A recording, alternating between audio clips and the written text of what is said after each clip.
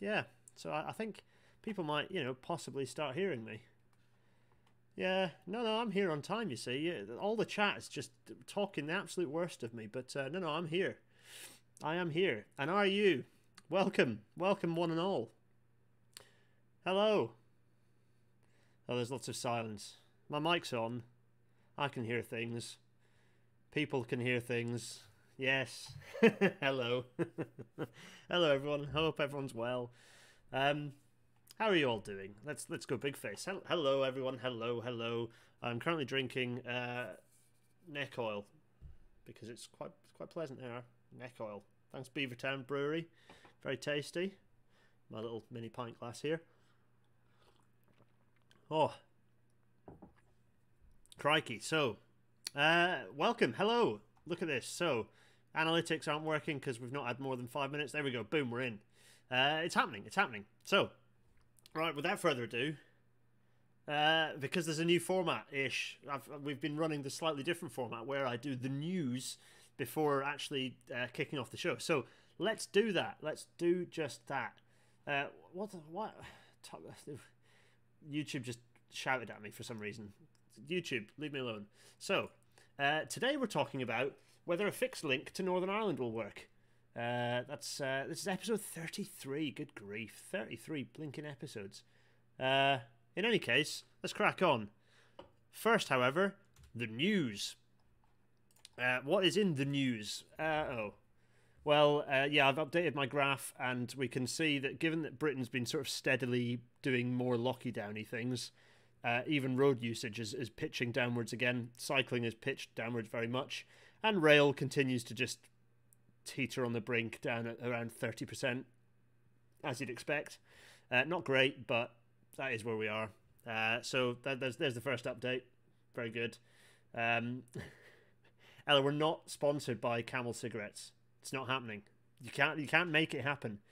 Better be using beard oil on this beard. Anyway, people can hear me. That's good. The next bit of news. Elon Musk, everyone's favourite moron, has built an underground car park. Hooray! In his own words, Elon Musk... Wait a minute, can I do an Elon Musk? I deliberately never listen to him talk. It's like something apartheidy, right? That's going to be insulting to some people. In any case, his words... We simplified this a lot. It's basically just Teslas in tunnels at this point, which is way more profound than it sounds. No, Elon, it isn't. It's precisely exactly what everyone expected it to be. There's nothing profound about it, other than perhaps the profoundness of how utterly febrile a suggestion it was in the first place. In any case, yeah, so he's built an underground car park. It's not actually his tweet that's signified people. Actually, Mark Harris and the team at... TechCrunch did a fantastic bit of a dig into the applications for to the fire regulator essentially, and looking at what the capacity of the system was, and it's bad, folks. It's bad. Golly, it is bad. So yeah, so absolutely tremendous success there from Elon. Good work. He's created an underground tunnel to park cars within. So it's basically a taxi rank that you then park a series of model whichever Teslas within, and then people get stuck in it and probably burn to death if there's a fire. It's just dismal from top to bottom. But what's funnier is the fact that actually the main fire regulation is that within the current proposals, they can't have more than one vehicle between station stops. So even though the station capacity is about 800 passengers an hour, the actual system capacity is substantially less. In any case... what's funny about this? So the main reason I brought this up, well, there are two reasons. The first is because I've just submitted a piece to Rail Magazine talking about the Cambridge Autonomous Metro, which is neither autonomous nor a metro, and this diagram is contained within one of the early reports about the Cambridge Autonomous Metro. So for those who can't see this, i.e. everyone who's with us on the old podcasteroo. So this says steps to mass transit cost reduction, and there are 6 figures here, figures A through F. And what you've got here is firstly an S-stock tube train with a pantograph, which is amusing already. In any case, basically a metro system, electrified metro system. So the first thing they do for figure A, they've got pan, track, proper train. Figure B, they have got rid of the overhead power. So, you know, at that point it's basically underground, but I'm assuming what they mean is get rid of the external power supply. The next thing they've done is get rid of the track. So for figure C, the train is just merely floating. Figure D, they've swapped the wheels, the steel wheels, with tyres. Figure E, they've changed it into what resembles a bus. And then figure F, they've reduced the cross-section of the tunnel. Now, this is funny on a number of levels. Firstly, the idea that this saves costs is funny because it doesn't. Infrastructure, the reason that you have heavy infrastructure costs is because this system then becomes very, very efficient to move a lot of people. If you're going to move the same number of people with our figure A system here as the figure F system, you're going to be blowing up a lot of tyres, you're going to need a lot of buses, you're going to have a system that is absolutely insane from an operational cost perspective. And actually, the expensive bit of building a mass transit system isn't the tunnel, folks. Anyway, all of this can be found in... oh, yeah, and so system capacity, yada, yada. All of this can be seen in, well, There's Your Problem's latest episode, which is really good fun. I would heartily recommend you go and watch it. Yes, go and enjoy that. Yes, so if I just... let me just press this button here. So... so that's fun. Musk it continues to be a fool. The next bit of news is that the driverless tube is a no-go. This is interesting, particularly this slide, which hopefully not many people have seen because I don't think it's in particularly wide circulation. So what we have here are the conclusions from a thing that has been leaked via Aslev. So thanks, Aslev. Good work.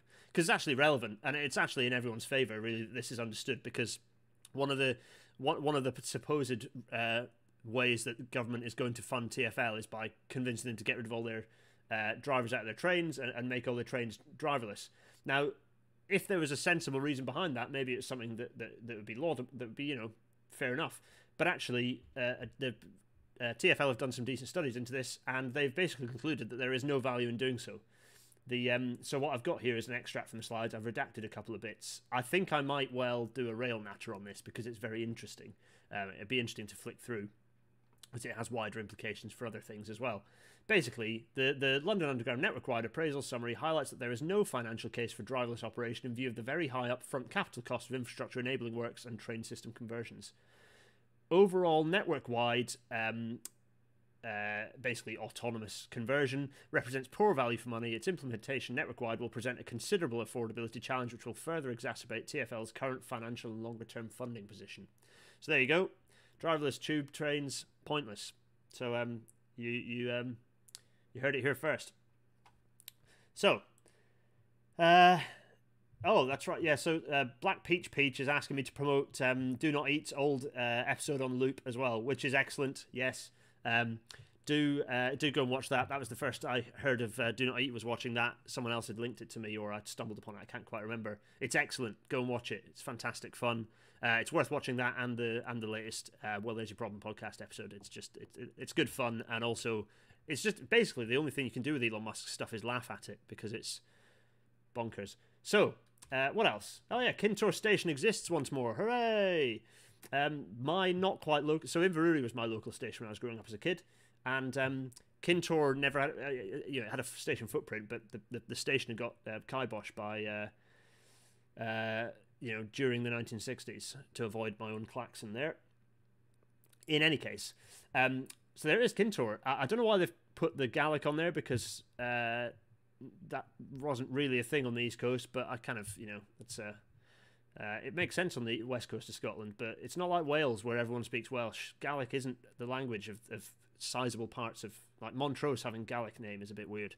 In any case, that's, whatever. But there is, it's looking nice, that's nice enough, isn't it? It's a station, they've gone for this sort of this sort of harp unit platform design, which I'm slightly skeptical of, but anyway. And it's, it's not a pretty station, but it's functional. It does exactly what it needs to do. It's accessible. Yeah, it's good. It's good news. And basically, it's sort of the sizable progress towards the line from Aberdeen to Inverurie being almost like a suburban line. Really, it's good, you know, and you know, potential for even more stations to open if they can. Basically, it's double track now, which is good. It never was when I was a kid. In any case, Eurostar Lover 009, you got carried away with Mini Metro. Yeah, well, we all of us do. It's a fun game. At some point, I'll stream it. What a game. In any case, yeah, Irish Craft Beer Show, it doesn't, though, because Kintor didn't start off being Gaelic. It's not derived from Gaelic. That Gaelic there is actually a conversion from the original. So it's Kintor is a Brythonic root rather than a Gaelic root. In any case, we can argue toponymy at some point. Instead, we're going to look at this picture of the sea. Here we are, a picture of the sea. So, Scottish Parliament was cross-party. Yes, it was a cross-party decision. Yes, it's true.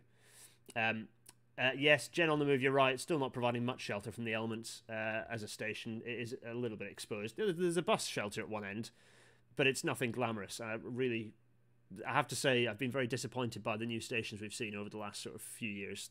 I was hoping for more vision, and we've seen shoeboxes and worse. Oh yeah, I was going to put Reading West in, wasn't I? Oh, Google Reading West station. It looks exactly as bad as you'd fear it would.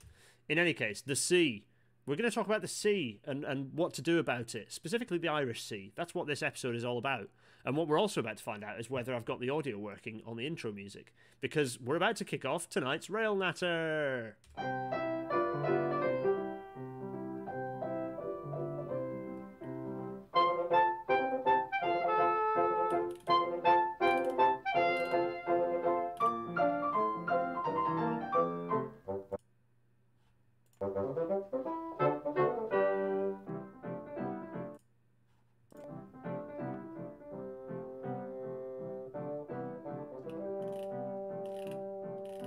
The lovely Incity 225.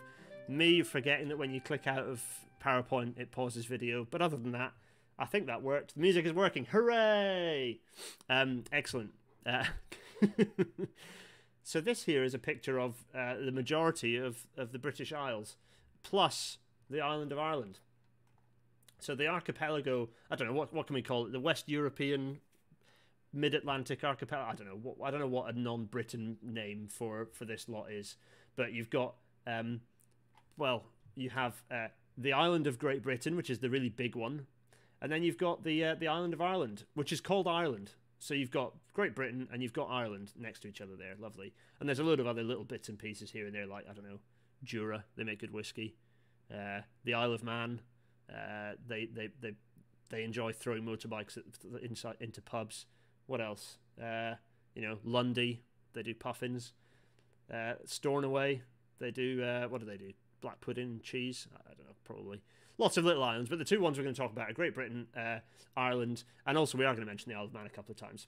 So, yes, I'm very glad. Oh, Islands of the North Atlantic. Thanks, Irish Craft Beer Show. Irish Craft Beer Show is going to be keeping me right, because I'm going to ruin. I'm gonna get cancelled today probably, but yeah, but hopefully not. Irish Craft Beer Show, keep me right. You're right. We're going to say it's these islands. That'll do. So there's a weird quirk that for some reason, because colonialism and also other politics, there's another bit, the bit of Ireland that for some reason Great Britain owns and has dominion over, Northern Ireland. So there are two countries that are intact within this. Actually, there's three, because Denmark is entirely in this photo. But if we ignore Denmark, there are two countries in front of us here. One of them is the Republic of Ireland, and the other is the United Kingdom of Great Britain and Northern Ireland. For better or worse. So everyone's gonna get angry and cancel me. But basically, yes, generally considered a terrible idea. But that's fine. The island of Ireland is not connected by. There's no physical connection. There's a sea here. This sea. It's called the Irish Sea, and that's what makes Ireland and Great Britain two islands. In any case, as you can tell, that's really insightful thoughts on what's going on there. So I'd zoom in a bit. Actually, very faded. You can see some of the railway lines here. So you got capital of the Republic of Ireland, Dublin there. You got Belfast up here. What else you got? You got sort of Glasgow up there, and there's Teesside, there's Brum, and there's that London they have, Obviously, the most important place down here with its wonderful kink. There's York, lovely. So, Denmark are missing Bornholm. Ah, yeah, very good point. Actually, I didn't know that. I don't know which island Bornholm is, but that's fine. Graham Harrith, demographics will ensure that Northern Ireland won't be part of the UK in the future. Yeah, I think there's a lot of thumbs up there. This is, let's face it, there's a lot of leftists here, and if nothing else, it just feels silly for an island to not be unified as one. I don't know. Let's not go there. Well, we are going to go there. So what's the problem? What's the issue here? Well, firstly, yeah, the Irish Sea is quite a mean sea, and it's so yeah. For example, here is an image of the Princess Victoria, I believe, the MV Princess Victoria, which got sunk in 1953 as part of the massive storms that were happening in 1953. Absolutely tragically sunk and killed, resulting in the loss of life of lots of people. It's a very harsh bit of sea, and as a result, it's quite tricky to do things with it, like build bridges. It's also quite wide. So that's one of the challenges, is that there's a sea there, and it's quite a mean one. So there's a splashy problem. Oh yeah, Wacom. Sorry, I know I need to buy a Wacom. Yes. Red pen on green is an issue. Oh, don't you just wait until the color clashes that are going to be going on tonight. I can only apologize. So there are other challenges. One of them is the road problem. So here's a nice road, and what happens when you build roads is people drive on them, and then they keep driving on them until they get full, which is not a very good idea. So it's not like the olden happy days where, you know, here's the original Severn Bridge being built, the original road crossing. You can see the lovely suspension bridge being built there, and the ferry in the foreground with a fantastic little mini metro at the front there. Ooh, lovely. You know, back in the middle of the 20th century, there weren't that many cars, and it wasn't too much of a hassle to, you know, when you built things, and it was like, oh yeah, build a road, that's fine. It's not going to result in a massive domination of you know, a massive change, except that it did, and it ruined the country. So let's exclude road. So much as you can build major sea crossings with roads and railways. This is the Orson Bridge, I believe. You can see here is well, I'll tell you what, I'm doing it. I'm getting the orange one out. This is even more fadey. So here you've got the road, and actually you can see here the railway comes through, goes out, and then goes in underneath there. And actually it's a double deck bridge. So you've got rail underneath, road above. Lovely stuff.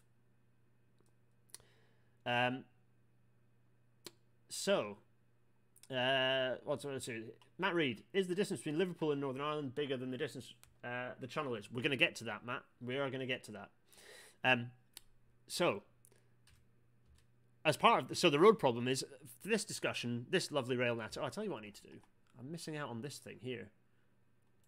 I'm in the corner again. Hello, everyone. I forgot to put myself in the corner. I'm back. Yes, Star Trek predicted 2023 for the reunification of Ireland. I'm with them on that. So, there's another issue. Can anyone see what this picture shows, or rather what it... Well, it is showing something. There's something that to my eye, given that I'm used to seeing this, looking at this, you know, this sort of layout quite a lot, it looks a bit weird in my eyes. Can anyone else tell me why that is? While you do that, I'm going to pour a little bit of beer. Get in the chat. Tell me what the issue is. Go, go, go. Hi, Richard. Always a pleasure to see everyone in the chat, by the way. Always a pleasure. People are going, is that washed out ballast? No, you're missing the... There we go. It's happened. Simon Fisher's picked it up. Ella has also picked it up. It's David Shepherd thinks it's a Ready Breck effect. No, yeah, they have, smooshed quite a lot of ballast down here, but no, you're picking it up. The tracks are a bit wide. It's Irish gauge, broad gauge. There is no electrification. That's very true, Matt and Pete. You are right. No electricity. So, yes, this is a broad gauge railway, because on the island of Ireland, when the Gauge Commission, what was it, 46 that the Gauge Commission decided on what track gauge was going to exist, the distance between the two rails. So this is an issue. It's the gauge problem, because in Great Britain we have 4 foot 8.5 inches, 1435 millimeters between the gauge faces of the rails. On the island of Ireland, that figure is 1600 millimeters, 5 foot 3 inches, I think. There we go. So that's an issue, because you have a gauge incompatibility. Or is it an issue? Because Well, a variety of things. Firstly, let's talk very, very quickly about how are we doing? What time is it? 20 minutes in. That's fine. We're doing all right. Scrunch together. We do use the scrunch together rails. You're right, Irish Craft Beer Show. It's true. So, actually, 1600mm gauge is a better gauge than 1435mm. Brunel was right out with his silly broad gauge, way too wide. 1600mm is a really nice optimization between infrastructure costs and between stability at speeds. There are a couple of studies. Felix Schmidt pointed me to a study, and I couldn't find the thing.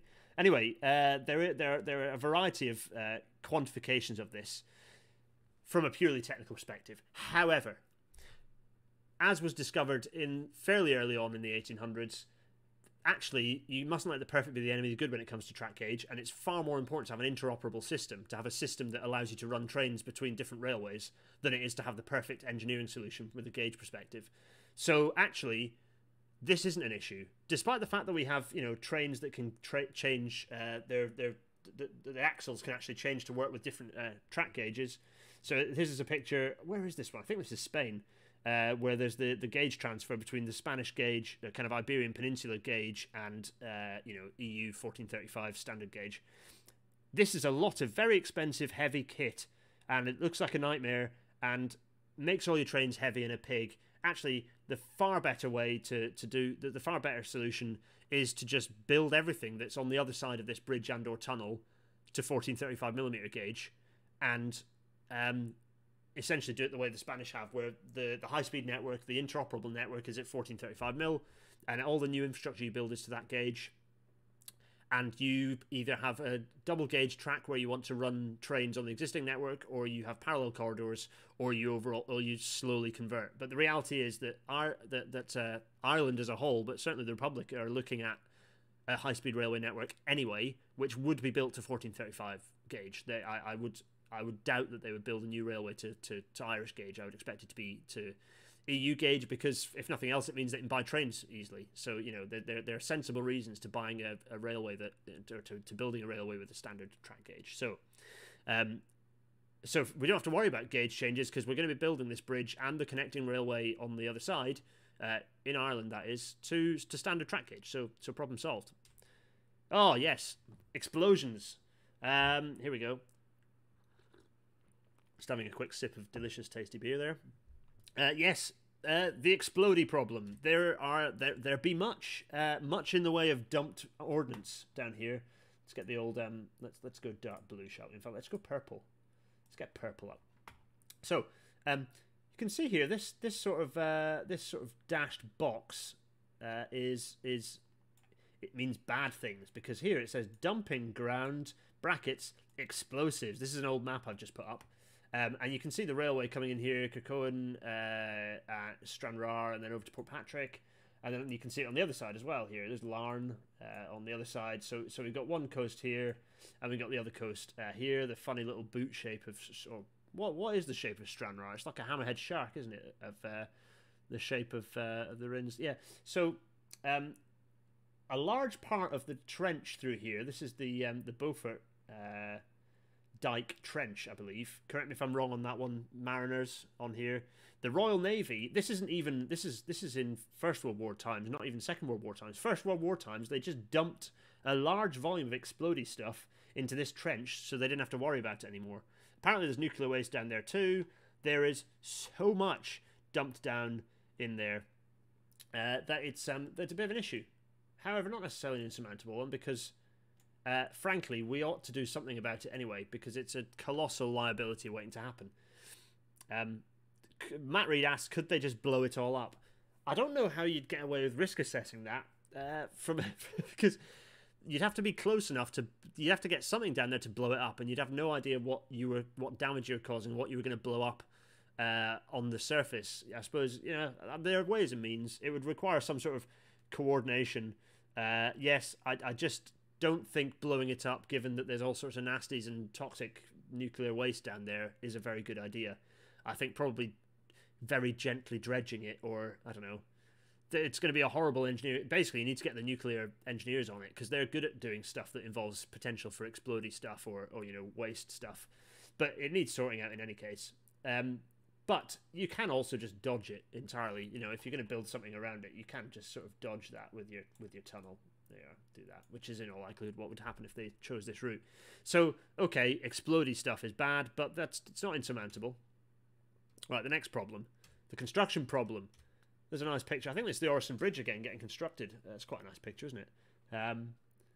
Yeah, there we are. See it cantilevering out. You can see the scale of the structure, given that it's got heavy rail underneath it. You can see the size of some of the girder work on there. It's quite something actually. Wowza! Look at that. Oof. Some nice girders there. Lovely. Nice truss section going on. Yeah, the ecological damage. John Christoph points out rightly, and he's someone to pay attention to. The real problem is basically the ecological damage to the seabed. The seabed's a hugely valuable habitat, and dredging it, blowing it up, these are all really tricky things. So, I talk about the construction problem as in it's difficult to build long sea bridges, but it's not an insurmountable challenge. This is the Orison Bridge. You can see these chunky girders again, these chunky boys here. Oh, look at that. No gusset plates, you'll notice. Do not eat. Alice, Liam, if you're watching, which you won't be because you're busy. But there's lack of gusset plates here. Look at that. If you get rid of the gusset plates, surely that fixes everything, right? It's a fantastically elegant bit of bridge, this. Absolutely stunning. Also, you get to film noir dramas on either end of it, so it's just a triple win, right? Owen O'Neill says, whole 3 days a year with weather that nice. Yeah, it's, yeah. So, let's look at four, I think. 1, 2, 3, yeah, four major structures. First of all, we're going to start with the biggest, which is the world's biggest bridge, the longest bridge. And it's a high-speed bridge in China, as you might expect. It's the Danyang to Kunshan Grand Bridge, which is 165 kilometers. It's the world's longest bridge. So there we go. Having a moment. Always having a moment. Yes, Jenna, I'm always having a moment when it comes to nice concrete-looking structures. Number two is... Wait, Canadian rail fan, nuclear engineer. Hello. Yes, Candane rail fan is pointing out that there'd be a lot of nuclear waste needing to be lifted very carefully. The Royal Navy would need to use depth charges, but it would cause a 5.5 earthquake. So that's a no then, basically, isn't it? So I'm doing exactly the thing that I've seen people commenting on various Discord servers about that I'm rubbish at on this, which is that I dash around like I've got ADD. It's probably because I do, actually. But that's kind of the format. It's chaos, and people manage to stick it through thick and thin. 120 of you are watching just now and sticking it through my bouncing around like chaos. All the while I'm doing this chatting, is what's this that people can see? Well, it's the Gotthard Base Tunnel. Yes, that's right. 57 kilometers worth of it. See, it's nice. It's nice. You can see all sorts of stuff going on here. The tunnel portal is here. And you can see kind of the old rail route going in, doing things there, and kind of, yeah, it's a very nice aerial photo, actually. It looks very pleasantly alpine, doesn't it? Everything, all the greens and blues are quite extreme. Anyway, that's the Gotthard Base Tunnel. 57 kilometers worth of it. So that's pretty sizable. You know, it's a huge tunnel. It's the world's longest tunnel. What's the next thing? This is a fairly dicky photo of what is the world's longest sea crossing, which is the Hong Kong to Zhuhai to Macau bridge, which is 55 kilometers. So 55 kilometers, 57 kilometers, you're getting an idea of the order of magnitude of some of these large engineering projects, these massive mega projects to get across or through things. And lastly, because it is a record breaker still, the world's longest underwater tunnel is the Channel Tunnel. 50 kilometers in length. You can see these chaps here. Here's Owen Jones, a popular Guardian journalist here, in his first job as a person in a bib digging mud. There he is, looking pretty cheerful. Who else have we got here? What else? We've got Rob Delaney down there. Who's this? I'm not sure who we got. We've got Hugh Dennis up there, or maybe that's Sean. Anyway, yeah. And who else have we got? We've got. God, I can't quite tell who these people are. In any case, you can see all the usual suspects. No, Japan's is a longer undersea tunnel, but it doesn't have a longer underwater section, Richard. So good query, but not quite. That's the Honshu tunnel is a longer tunnel, but it doesn't have as long a section that's underwater. It's a finickiness that I'm going to hold on to. They are of pretty shallow passages. Yes, Alstora, you're right. Hugh Dennis, the comedian. Yes, that's right. You see them all there. Channel Tunnel was the first big bit of engineering I was obsessed with as a kid. Yeah, when I was growing up, it was something that had recently opened, and I was hugely excited, but it felt very distant for me. I was up in the far north of Scotland, and it was always I was amazed whenever I heard about it, but unfortunately, most of the time it was in the news was because of the ever increasingly large fences they were building around it, rather than the fantastic engineering. If you want to read about the Channel Tunnel, go into Medium and find my Medium piece on it, my piece that I put in Rail, where I ramble on about it, include lots of nice stats, and at some point there'll be a Channel Tunnel episode, and we'll grab one of the Channel Tunnel engineers, or I'll just do it as a solo one, and then that'll be fine. In any case, the Channel Tunnel, it's big, 50 kilometers. And yeah, there are other the Japanese the Honshu Tunnel is of a similar order of magnitude, a little longer, but less under the water itself. So the next question is, what's the point? Why do we need to have a tunnel or a bridge, a fixed link between Northern Ireland and the rest of the UK? Why is that a good idea? Well, good grief, there are all sorts of reasons why. A lot of them are political. Whenever Boris mentions it, it's because he's just obsessed with big ticket infrastructure items because he thinks they're a big win. Somehow it's because he's a klutz, yes, but from my perspective, there are lots of proper, sensible reasons why it's not a bad idea to have a fixed link. One of them is the fact that it's the connection between London to Dublin actually is Europe's busiest air route. Nearly 5 million annual passengers travel from London across to Dublin in 2016. Okay, yes, that's diminished substantially this year for Rona reasons. But actually, from my perspective, if you think about the fact that London to Edinburgh has about 3.4 million annual passengers, that's a huge number of people flying on a pretty short trip. And it's a short enough trip that I think that we ought to consider investing in an alternative. So that alone is one reason. But there's a huge amount of freight that goes across the Irish Sea. There is a huge amount of there's a value in having the connection between Ireland and Scotland. Should Ireland reunify and Scotland become independent, there's a value in, although Boris wouldn't enjoy this one, there's a value in there being a connection between those two to form almost like a sort of a little sort of Celtic trading bloc there. All we need then is for the Welsh to do something and to break free, maybe sort of toss the anchor across the Irish Sea. In any case, there are lots of sensible reasons for doing it, actually. And yes, it's big and stupid and a ridiculous, massive engineering project. And there are better ways to spend resources. I don't care about the money, but in terms of spending engineering resource, there are better ways to spend it, probably.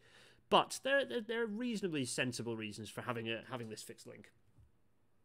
There's a lot of discussion about nuclear waste going on. Yes. Have I been demonetized? Why have I been demonetized? What have I done? Oh yeah, that's right. Yeah. In any case, it's because I talked about reunification, isn't it? Yeah. The Celtic trading bloc. I'm all for it. In any case, let's go to the next thing. So yeah, this is a map. Let's go back to the aerial again, and this is a large island, and this is a large island, and they don't join up with each other, and it might not be a bad idea for them to do that. Which kind of then begs the next question, which is, what are the options for doing this? We're half an hour through, and I might have teased you by suggesting this was going to be a deep technical dive into what the technical engineering feasibility is. This ain't going to be what that is. Not because I don't think it's interesting. No, actually, that's precisely right. It's because it isn't that interesting. The engineering challenge is, the reality is that engineers can deliver whatever you need them to. They can particularly when it comes to civil engineering. Where there's a will, there's a way. The fact that there's a huge trench full of explosive ordnance isn't a you can solve that problem. It just requires time, thought, and energy, and lots and lots of people just thinking about it. Lots of people asking about submerged floating tunnels. That works where you've got shallow water, but where you've got deep water, I think it's a much more challenging. From an engineering perspective, that's a bit more, shall we say, interesting. And I don't know what the geological conditions are, but there are probably quite a few geological fault lines along the Irish Sea that perhaps makes that type of proposal a bit more challenging. There are lots and lots of thoughts going on here. Yes. So one of the key, yeah, it's a very good point that Richard Smith has brought up, which is that all the populist stuff on on Ireland is all on the east coast here. Let me just do this. Let me get rid of this. All the populist stuff is here on the east coast of Ireland, and generally the major population centres are a bit further inland. But I don't know, that's not necessarily true, because you've got Merseyside here, you've got Glasgow, which is actually huge. There are sensible enough reasons to make that connection, particularly if you consider, for example, if you think about North Wales, which is actually kind of quite a large metropolitan area. The A55, unfortunately, is a very good connector, and the railway along there has the potential to be improved greatly. Electrifying it is a very good start.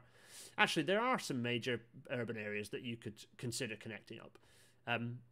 I don't think it's a crazy idea to do it, actually.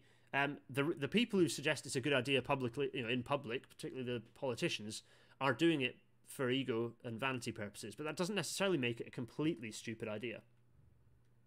So everyone's asking me about dimension questions. John Christoph, not actually that many faults to worry about. The tectonic boundaries that exist are passive margins and so broadly inactive. I added broadly in there. I don't know why, John. I was sub-editing you for no reason. Richard, you are right. It's not quite Greater Copenhagen, Malmo, and You're right. It's not quite that level, but that's still not necessarily a reason not to do it. Engineering, particularly if we have as deep a recession as we might be following COVID, colossal engineering projects, in addition to HS2, by the way, is not necessarily a bad way to be spending money that is basically free at this point. So, yeah, them's my thoughts. Let's have a look at the options. So we've zoomed in a bit more again. Let's just shade in Northern Ireland to make to try and uncancel me. And let's have a look at so I think I've listed off how many, 5 or 6 options, I think. So I'm including options that go straight over to the Republic, that don't go directly to Northern Ireland, because I think it's worth considering those. They're sensible options to consider.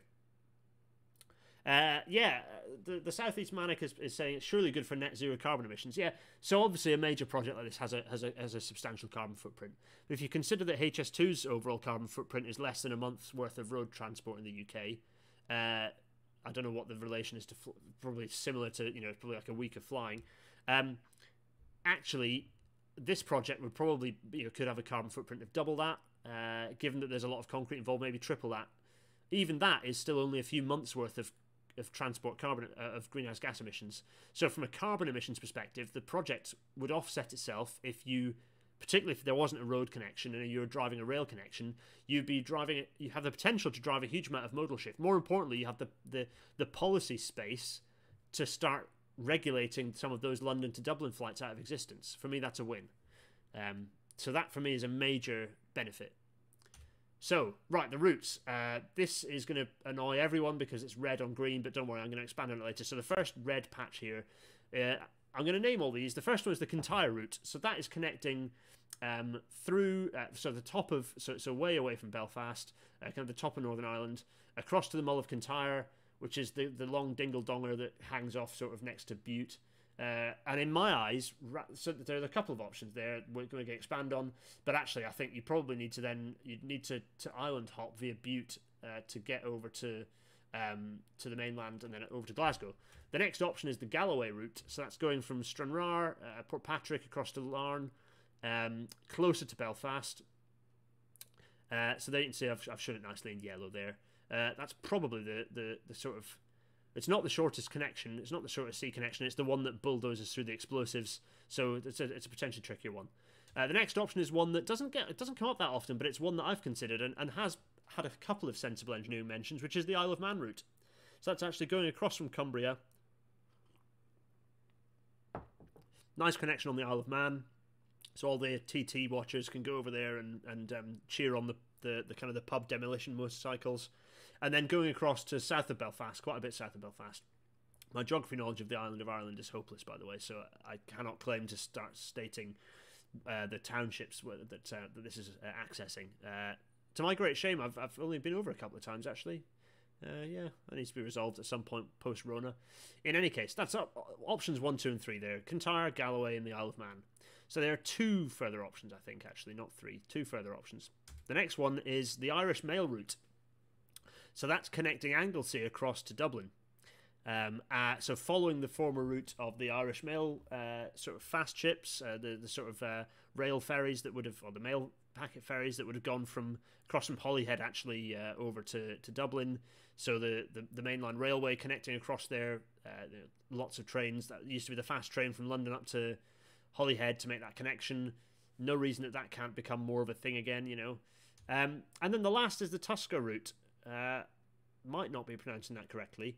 And that's a connection from South Wales, so from like Fishguard or kind of broadly the sort of the Pembrokeshire coast across to now. Right, where's Irish Craft Beer Show?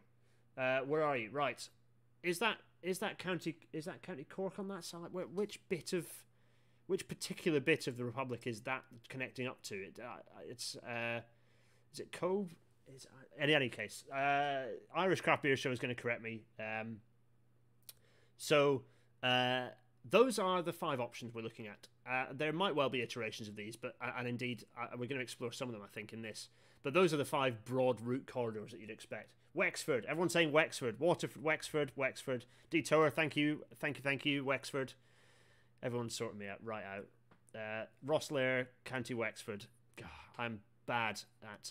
I'm just bad at Irish geography. I can only apologise, everyone. It's not good enough, really, is it? Could have done my research right before doing a show about it. God, unbelievable. It's fine. Railing that as a pub chat among friends, so it's fine. Rosslare, County Wexford. They're on the west. Everyone's laughing at me. Cork and Cobra on the west. Yeah. Jen, you and me both, right? You and me both. Tusker route would be fastest for trains from Ireland to France and beyond. Yeah, that's true. John Beach. John, nice to talk about gauge changing yes, okay. Well, it's true. You do have some expertise on that one, John. I'll give you that. However, I don't think it undermines the fact that I do need to get around an expert on. I don't think it undermines the fact that I think if you're going to be building new infrastructure on the island, high-speed infrastructure, it'd be to 1435 gauge anyway. John, I need to get you on for Rail Natter then. You can tell us all about gauge-changing trains. I'd be keen for it. Right, anyway, next. Yes, there definitely needs to be some Ireland-themed and Northern Ireland-themed Rail Natters, absolutely. And if you've got people who get suggesting, basically, get on the Discord and start suggesting guests who you want to join me and to talk about bits of railway, because I'd be well up for that. Right, let's start looking at the routes. It's already 1:45. Good grief. This is how it always goes, isn't it? So the Kintyre route. So this is red on green, just to really cheer Ella up. So what I've got here is I've put in the sea tunnel, the sort of main connection here. Now, the trouble with the Mull of Kintyre is that it's absolutely miles from everything, and so the nearest railway connection is up at pretty much Oban. In fact, literally Oban. So that's which is up here. This is Oban here. There's Oban, and clearly it's miles away. So you could go across and connect up at Ardlui or something. Here we are. Say out and talk to the cows come home about railways, particularly in Scotland. You could do that, but all of that is miles away from anywhere useful, and it's just such a huge dogleg. So my instinct, if you're going to choose this route, is actually you'd end up constructing a bridge or tunnel connecting Butte across. So essentially, you're going to build a bit of railway that goes through and through. And so if I get rid of all this ink, you'll see that my proposal is essentially a connection from Belfast up to the direct connection across the sea to the Mull of Kintyre, and then up to Glasgow and connecting to Glasgow Central probably, and then using some of the junctions south of Glasgow Central to sort of connect into the rest of the network for freight, because I think this would be a mixed tunnel. It couldn't be passenger only. It would make no sense. You'd treat it a bit like the Channel Tunnel, where you'd have a mixture of fast services and freight services. And indeed, motor rail, I think, would be a sensible thing to do. So let's get into distances. So that's 90 kilometers. So these, I've done straight lines in the dotty bits, but actually the kilometerages you see are actually lines.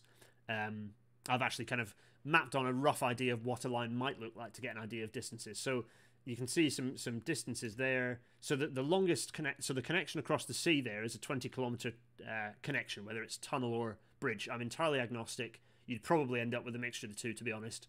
And that's true for all of them. So the total sea crossing length is 41 kilometres. That includes the bits across up in up to on and off Butte, 91 kilometres on the island of Ireland, and 106 kilometres of infrastructure on the British side, on the mainland, the British mainland. So there are your distances. So people are wondering about the fast lane sub base. Not if you bury it. If you have a partial bridge tunnel, you're going to be grand, be fine. People can drop iron brew cans up the submarines as they pass. It'd be great. So that's the Kintyre route. Next, the Galloway route. This is the one that's going to involve much of the nuclear wastes. But contrary to some of the chat, I don't see this as being an impossible problem. It's fine.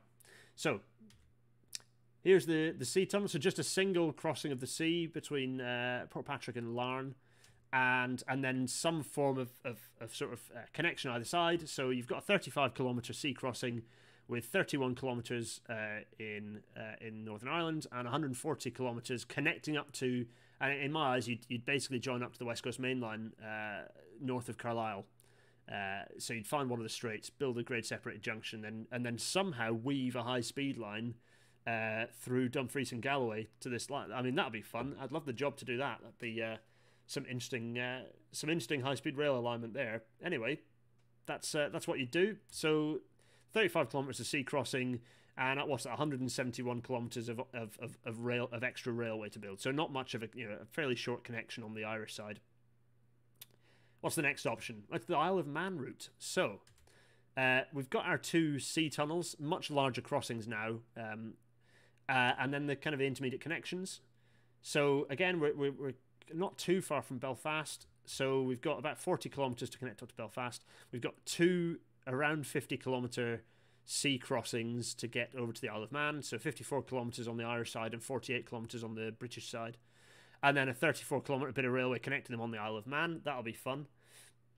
And then you've got 68 kilometres of connecting railway through northern Cumbria.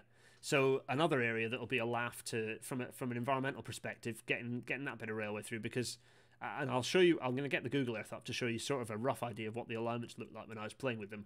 But it's difficult to fit. These are very rural areas, and okay, land is cheap, and there aren't a load of Chiltern NIMBYs parked in them. But nonetheless, there are some pretty sensitive habitats you kind of want to not kibosh. So in total, you've got 102 kilometres. So you're getting some really long lengths of sea crossing now. 102 kilometres of sea crossing length. And then 145 kilometres of new railway to build there. So quite a lot going on. Horse-drawn on the Isle of Man, of course, says Richard Smith. Yep, that's true. David Shepherd is asking whether it would make sense for the Galloway route to join HS2 instead of the West Coast Main Line. Well, HS2 at this point doesn't go that far.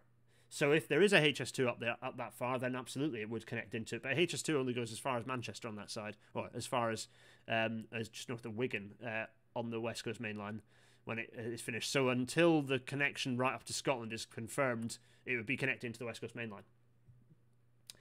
Dave Frankel is pointing out that it's a very long way around for any London to Ireland trains. Yeah, absolutely. This is still a very long. So despite the fact that these are shorter connections, these are not ideal for the centre of population of Britain to getting kind of to and from.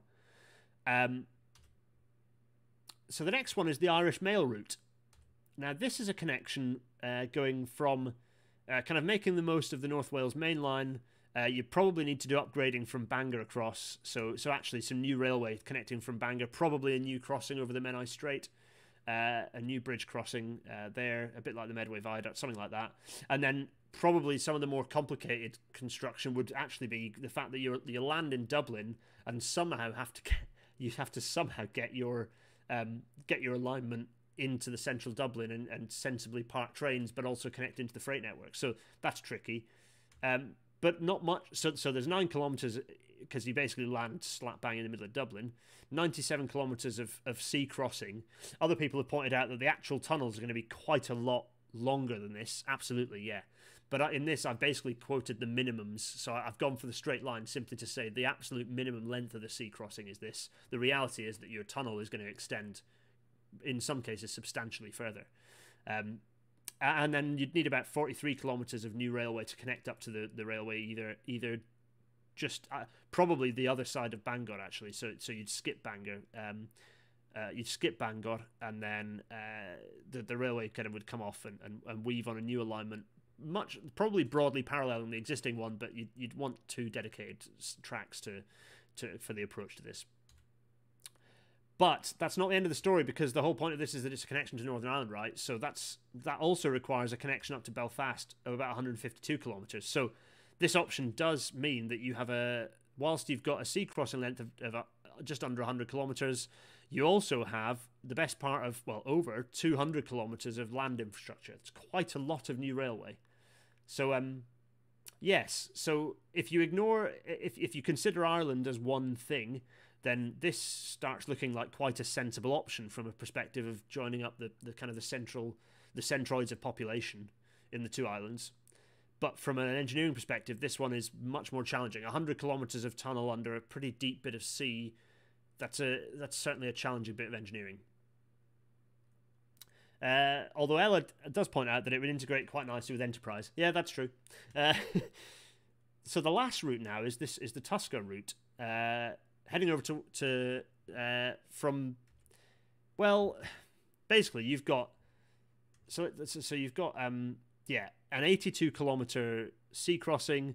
You've got 101 kilometres of new railway to get over to Swansea, because basically you need to rebuild the railways west of Swansea are rubbish. Actually, the connection between Cardiff and Swansea is also rubbish, but probably upgradable online, and it's 2-track and doable. Whereas everything the other side of Swansea is pretty pants, so you'd need some fairly major upgrades to fit a new railway alignment. Then you connect up to the sea crossing in whatever form it takes, but then the story doesn't end there, because you've also then got to get all the way up to Belfast according to our "we're going to Belfast" rules, which means 310 kilometres of railway. So that's quite a bit of railway that you'd need to construct to get up to Belfast if you chose that route. So you have 82 kilometres of sea crossing length, but you've got 411 kilometres of new railway required. That's a fairly substantial bit of extra railway construction required. So there you go. So that's obviously part of the landscape here, or part of the context, the engineering context, is that, as I said earlier, the Republic of Ireland are considering a high-speed railway network anyway, which I would fully expect to be built to 1435mm gauge. So you would expect that this project would tie into that, and would not, you wouldn't be expecting to bring the cost of the on-land railway connection, certainly not in Ireland, of this scale as part of the project. But to give an idea of overall sort of scale, I thought I'd include it for now, for fun, because this is Rail Natter, and we can do what we like. David Shepherd reckons that the Tusker route would be the most likely to get EU funding. Barry Jones says another route that doesn't connect Great Britain to Northern Ireland. Yeah, it does, via the high-speed railway going up through. As I say, I'm only moderately interested in directly connecting Northern Ireland for political reasons. I'm more interested in connecting the two land masses for human reasons. So this is definitely on the table as a consideration in my eyes. I just use Northern Ireland as a fixed link and as the episode title to pull people in. Bit of old marketing trickery there. Lots of people are saying, so already, oh, bye Matt, cheerio. Who have we lost? Who's gone? Who's saying off? What have I missed? What people are saying? Right, anyway. Holden Cranes with a crazy stare. Why not build Tusker Irish Mail and Stranraer routes? What, do all of them? Well, this is it. Now you're talking my language. No, let's just consider one. So we've gone through the Kintyre route, the Galloway route, the Isle of Man route, the Irish Mail route, and the Tusker route. But which one is going to be the one that nabs it? Which is best? I did a table. So what I did was I looked at the lengths, and I basically I've gone, right, I want to get from York to Belfast, which is going to give me the quickest journey times to do that. And from York to Belfast, with my fancy proposal, so this is including the normal railway time it gets me to get to Glasgow, which is about 3 hours. It's about 5 hours 45 minutes then to get to Belfast, including the extra bits of railway. So that's quite a long time, but I suppose not too bad. I'd happily do that journey instead of flying, for example. by the time you've got to an airport, faffed around, flown across, and also burped your kind of 20 years worth of carbon footprint, yeah, I'd happily get the train for that one. And my route cost is based on my normal sort of pretty high kind of lit thumb sort of figures, based around what did I do? I did 200 million per single track kilometre for the sea crossing, and I did euros, and I did 60 million euros per single track kilometre for the, so very expensive for the on land railway. To give me a rough finger in the air cost, but I dare say these are probably closer to the real figures than anything that's been quoted so far, because 15 billion ain't paying for anything, and I've seen that as quoted quite commonly for the Galloway route. In any case, so right, the Galloway route then takes me 4.25 hours, 4.75 hours. Sorry, so that's for 31 billion. So that's the cheapest by far, is the Galloway option. However, that definitely excludes the explodey stuff. That definitely excludes the amount of blowy uppy nuclear wasty stuff going on in the Beaufort Dyke. What are people saying? So, Irish Craft Beer Show did Dublin to York in 2018. Left home at 5 a.m. Was in the Railway Museum at 10 a.m. for opening. That's what, flying or taking the ferry? That's not bad going, actually. Oh, I see. Cheerio, yeah, Eurostar Lover 009, yes. How many ancient woodlands? Oh, God, no. Well, who knows? At least HS2's worth, yep. There we go, standard. A ticket price. Hey, ticket prices would be, well, who knows? About as much as the ferry is, I'd imagine. Right, the Isle of Man route, 5.25 hours. So pretty quick for me, going across, depending on what speed you get through. But so 5.25 hours from York. 52 billion though, so it's getting pretty pricey at this point. The Irish Mail route is 57 billion, and for me in York that would take 7 hours and 15 minutes, because it's quite slow to get over to Bangor. Bangor is quite slow to get to, and so that's why that's 7 hours 15 minutes. But actually, it's maybe the last one, the Tuscar route, is, given the fact that you've got quite a long bit of slow railway journey to get through South Wales. This is 9.5 hours for me from York. Probably quicker from London, but pretty slow going from York. And the route cost as well, because there's so much extra railway, particularly through Ireland, of course. You're looking at 74 billion. So in both cases, for the last two, the cost is thrown massively by the length of the Irish leg. If you exclude if you consider that the Irish high-speed rail network has been delivered separately, those options aren't necessarily that crazy, cost-wise. But looking at those alone, in terms of York to Belfast times and cost, you'd say that the Explodey one is the winner. You'd say that the Explodey one is the one that you go for. However, I still think that the best route, by far, is this one. I'm a massive fan of the Irish Mail route. I think this makes the most sense from a socioeconomic, from a kind of a human perspective. It gives the chance for North Wales to kind of grow as a kind of to continue to urbanise as a place, more new housing and kind of more development, which is good. Urbanisation is good for the environment. Means people don't have to drive around as much. Stuff doesn't have to move around as much, and there's less impact on habitats. So that's good. And it would also mean that we would have an excuse. It would sort of undermine the isolationism that Britain's currently obsessed about, because our connection would be with the Republic of Ireland, not with Northern Ireland, and we would then have to deal with the connections through the Republic to get up to Northern Ireland. So my preference is certainly for the Irish Mail route. But if you're looking at a connection to, if you're looking at the connection to Northern Ireland directly, then you're probably going to decide that the Galloway route is the better one. So the Explodey one. Also, yes, definitely, an Irish link is technically feasible. I know I've not really gone into the technical details very much, but frankly, it's always possible. Stupidity and possibility are not necessarily, they're not necessarily competing factors. Something can be technically feasible. It can still be very, very stupid. And indeed, I wrote a piece about Boris's suggestion of building a new road bridge connecting France and Kent. And it was a very stupid idea. Of course, it's technically feasible, but that's not the point. So, lots of discussions about all sorts of things. Matt Reed is asking if it was built, how much freight I think it would use. A lot. I'd expect it to operate. So if we open this up, so let's go back and let's go back here. In fact, you know what we're going to do? We're going to get the Google Maps up, because this is where I've been sketching what the alignments might actually look like. So here you have so you can see here, this is what I'd have as my connection heading over to the tunnel and then going its way into Dublin. This is my preference of a route. What you'd expect, or what I would expect, is that you would probably build a freight exchange terminal. Let's get rid of Valley. You know, we don't need Valley Airport. Get rid of that, or at least sort of occupy some of the scrubland next to it. And you'd have a freight exchange terminal. You'd have a motor rail going from the A55 onto the railway as well. Essentially, you'd run it like the Channel Tunnel, where you'd have the ability for lorries to actually go onto the railway. You'd have freight on the other side doing the same thing, going off, so that you'd be driving, even though you'd have road transport being able to use it, you'd also be able to have container traffic traveling through it as well.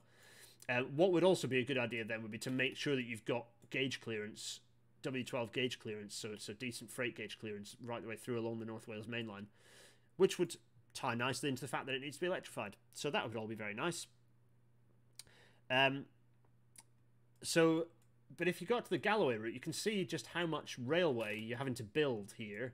Like, this is okay, you can see it's a pretty straightforward, pretty simplified looking high-speed alignment here. But it's a substantial amount of disruption of an area that doesn't have a railway connection. And the trouble with this sort of infrastructure is that if you're building this as a connection for a not necessarily high speed, but high capacity, and if it's an international connector, you're not going to be building lots of intermediate stations, so the local area is not going to get the benefit from it. So this is why my preference for the Irish Mail route, that my preference for the kind of the Dublin connector is there, because you're not introducing that challenge necessarily. Yes, there's a risk that you drive a bit more high-speed route high-speed services that push away some of the local services on the North Wales main line, but that would require, firstly, you'd have to re-signal the whole thing anyway, but also justify expansion of capacity along that line in any case, including potential additional segregation along that route. And then essentially you'd you'd connect it up with Crewe, and that would be your high-speed connector. You'd get high-speed 2 up to Crewe, and then from Crewe you'd have a decent service connecting up to the new line. And indeed, over time, you could add additional high-speed segregation as you saw fit. Plus, also, you'd have the high-speed connection going up to Belfast as well there. What signalling system do I suggest? Well, I don't really care, as long as it's ETCS level 2, level 3. It's fine. It's doing its job. Just have it ETCS ready. It's fine. I don't really have a preference on signaling. We do need to get someone to come into RailNet and chat about ETCS and things, don't we? You can see that. So this is a series of straights, by the way. This isn't just one long curve. It's broadly paralleling the existing railway. This is a mess. I'm not a fan of the Kintyre route at all. I just think it's a mess. It's a mess of an option. And again, it's not a pretty bit of rail. It's just not a pretty idea. The Isle of Man. The challenge with the Isle of Man is that if you're going to connect on the flat and easy to build on side of the Isle of Man, you're also away from all the centres of population. So whilst there should be an intermediate exchange station on the Isle of Man, it would have to be, I don't know, you'd connect it up. You'd have to construct some sort of parkway and then link it up with additional. I don't know how you do that, but it wouldn't be pretty, and it would probably end up being primarily private vehicles rather than a rail connection. And also, it's a bit of a messy connection up. I say my preference is for the Irish Mail connection. So, is a fixed link to Northern Ireland feasible? Yes. Is it a good idea? No, I don't think it is a good idea, because I think the connection over to Dublin is a better one. But there we go. So that's where I'm at, really. That's what I'm thinking. How big would a semaphore have to be for 360 km/h operation, says Jack Elliott? Well, very good question. Yes, Thermite be giants. Isle of Man route is probably out for political reasons. Can't imagine the locals would want a fire hose of rail passengers pointed at them. Indeed. That was that, everyone. Let's bring my face back very briefly while I say hello, drink a bit more beer, and answer any further questions. Oh, that was all right. How are we doing? Okay, we've smashed time a little bit. It's 4 minutes. It's 5 minutes past the hour. But I think we're doing all right. That was fun. I enjoyed that. any further questions? That I hopefully perhaps didn't include the level of technical engineering detail that you hope for, but you know I always like to get a bit more fun and political with these things. Yes, a lot of loss of rail width on lots of parts of the route. My preference, of course, would be to nick a couple of lanes back off the A55 in a few places, but that might not be hugely popular. There's probably additional kind of shortcut tunnels along the railway might be not a bad way to do it. Ian Davis is saying, oh yeah, Ian, yeah, of course you can. Just direct message me on Discord and I'll give you a fancy red name. That's not a problem. Let's see. Let me just get rid of that. What beer am I drinking? This is Beavertown Neck Oil. And the next beer that I was potentially going to drink is one of my favourites, which is Dead Pony Club, which is a lovely session pale. Very nice. There we are. There's the two of those. They're very lovely beers. Very nice indeed, Graham. Graham Howard, thank you for asking. Very nice, yeah. Ella, the developer, is asking about interlaced and dual gauge track in the routes in Ireland. Well, you could do that.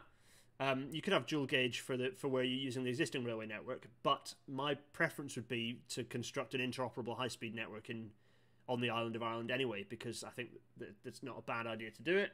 The existing railway network isn't great, and it means that you can procure off-the-shelf rolling stock, essentially, if you do that. Wouldn't the geography in Scotland pose a problem? Absolutely it would, yeah. Dumfries and Galloway is a mixture of pretty and hilly, so it'd be a real challenge.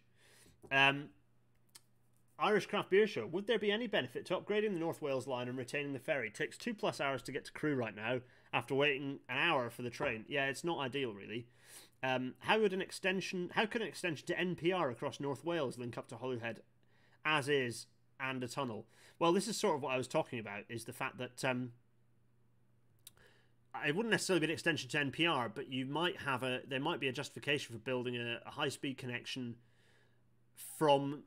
Let's get the map up actually to explain this. So, actually, let's be even snazzier. Let's go in here and just get up.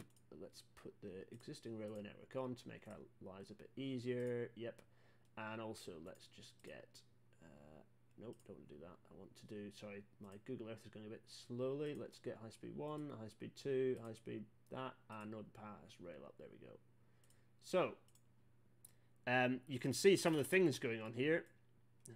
So if we've got our connection over, here's our nice line over here. You've got the existing railway network down here. This is Crewe over here. Oh, you can't see it. That's. I need to do this. In fact, do this. There we are. I'm back. Right. So thankfully you didn't see any of that. So that's good. So you can see I've added the existing railway network here in thin white. We've got high speed 2 coming up here. There's high speed 2 doing its thing. And you've got Northern Powerhouse Rail here over the top coming into Liverpool.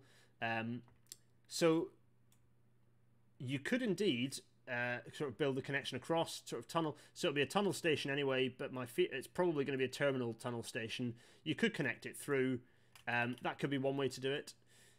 But also the connection through to Crewe will be pretty good. So actually what you could do is have the high-speed connection coming up through Crewe and following the North Wales main line that way. And that could be the way to do it. That might be a sensible way to do it. I'm doing Big Face. Thank you, David Shepherd. Yes, I was doing Big Face. So, yeah, there are a few options available there. Yeah. So anyway, that's for those of you who haven't seen sort of what Northern Powerhouse Rail might look like. There's your hint. That's now public. Everyone, sorry to everyone in Transport for the North who didn't think it was supposed to be. It's my own alignment. It's on Twitter anyway. You've all seen it. It's fine. It's just a well-guessed route alignment. Anyway, right, let's go back to Big Face. So, let's close things off because we're getting to the time where I ought to. Oh golly, there we go. I'm just breaking the tech. Breathe. So, can you send me the KMZ for the Irish Rail ideas? Ella, the developer, yes, I can. Yeah, also, for the Patreon people, there is the map with all the railway ideas. I should probably start dumping more stuff on there because we haven't really been using it. We need to do that. There'll probably be a Rail Natter channel with it, and we'll pin it at the top. That's probably a good idea. Ella, remind me to do that. I'm causing chaos. Things are happening. It's madness. What I'm going to do is press this, make my face disappear, actually, because you don't need to see it. Oh, as ever, thanks everyone for watching. It's been a pleasure. There are 120 of you watching. That's nice, isn't it? We're available on all good podcasting platforms now. We're available on so many podcasting platforms that I can't name them all, although they are on screen, I think, looking colourful. So for everyone who's watched in audio only, I can only apologise. And will continue to do so every single time. We've mentioned the Discord already. Do come and join us on the Discord. It's good grief, it's just chaos in there. I have no idea what's going on. There are about 250 million people on there now. It's all very exciting. Lots of fun discussion about railways and general. It's a happy place to be. GarethDennis.co.uk/Discord is where to go for that. Patreon is where to support me to make more of this happen, or indeed to tell me to do better. Patreon.com/GarethDennis. You know the drill. Particularly on guests. If you've got guest suggestions, please send them my way, because partly because I have to fill episodes as one a week, but also because there are so many fun people out there that's almost a bit overwhelming. I don't know who to ask first. So there are lots of suggestions on the Discord for Patreon people, so please get involved that way. You don't have to Patreon. You can, like, it starts with like €1 a month, so it's not a backbreaker. Not that I'm saying you should, but if you want to get involved in voting, you really don't have to pay much, and you get all the same rights, the voting rights, as the mad people who pay a lot more. And also, if you want to just throw cash at me like a lunatic, I would not recommend doing that, but you can go to paypal.me/GarethDennis. But let's rapidly whiz over that one. Next week, it's episode 34, and we have John Stone joining us. Independent journalist John Stone, European correspondent now, policy policy journalist. What is his new role, actually? I can't remember. He changed job. Anyway, he's absolutely fantastic on policy. He's a massive nerd. He loves railways, and he's going to talk to us about. It's going to give us an interesting little perspective on Europe's railways. It's going to be fantastic. I'm looking forward to it. It's going to be a really good one. We're going to sort this out over the next few days, actually, and it's going to be fun. Episode 34, John Stone, A Correspondent's Guide to Europe's Railways. It's going to be fun. It only really remains for me to say two things. One, I've not updated the Patreon supporter list on the credits, which is bad form. I will have next week. Apologies, everyone. But also, there is always a weird Hyperloop person who does that every week. Yeah, that's true. It's the Pedro guy. He's a nasty piece of work. I need to block him off the chat because his Twitter is an absolute shambles. He's a bigot, so it's probably best to just get him kicked off the chat. I'll work on that later. Don't worry about it. In any case, so that's the one dislike probably. This has been a fun one. I've enjoyed this. My geography of Ireland is embarrassingly poor. So Irish craft beer show and others, thanks for setting me straight. I have had a lot of fun. And we are going to see each other on the next one. For all the people who've joined in the chat, you're brilliant. Why not make Irish Fixed Link Hyperloop Ella on that bombshell? All it remains for me to do is say cheerio. Thanks, everyone. Cheers and good night. Cheerio.